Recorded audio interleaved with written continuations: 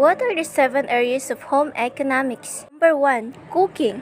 Cooking is an into learning how to prepare balanced, nutritious meals for themselves and others is a big step in encouraging students to be independent and take control of their health. Number 2. Child development. In this area, students are taught all about child development and how to respond correctly to children at their various developmental stages. Number 3.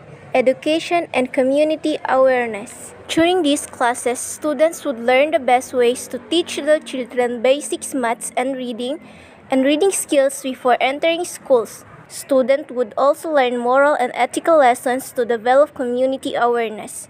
Number 4. Home management and design.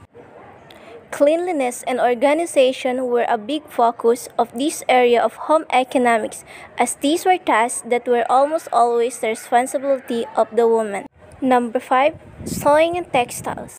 Originally, it was a necessity for women to know how to sew so they could make and repair their own clothes. Number 5. Budget and economy.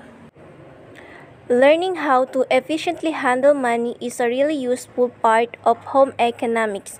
Students learn how to buy food and other essentials on a budget, which is a skill that will serve in later life. Number 7. Health and hygiene. In classes on health and hygiene, students learn how to prepare and preserve foods to prevent diseases. This area of home economics education also used to have a big focus on properly caring for sick people, as it was essential that young women had an understanding of how to care for the sick people in their community.